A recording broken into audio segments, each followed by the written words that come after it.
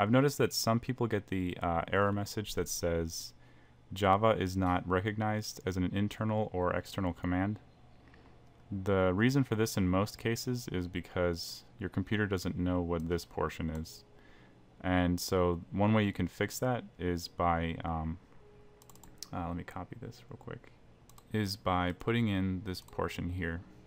In parentheses, we're telling basically our computer where java.exe is so that it knows where to find it.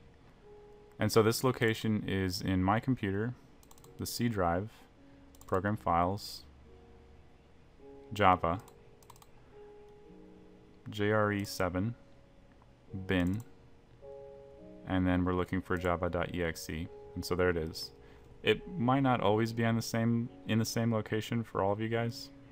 And as we move on to new versions, you'll have JRE8, you'll have JRE9, so on and so forth. But this is basically what you're trying to do in this case. If you're on a 32-bit machine, don't worry.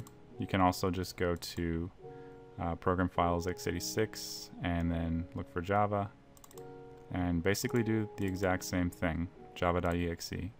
So you have options. You can do 32-bit or 64-bit. And just make sure that you copy this directory into this parentheses, and that tells Windows where to go for Java.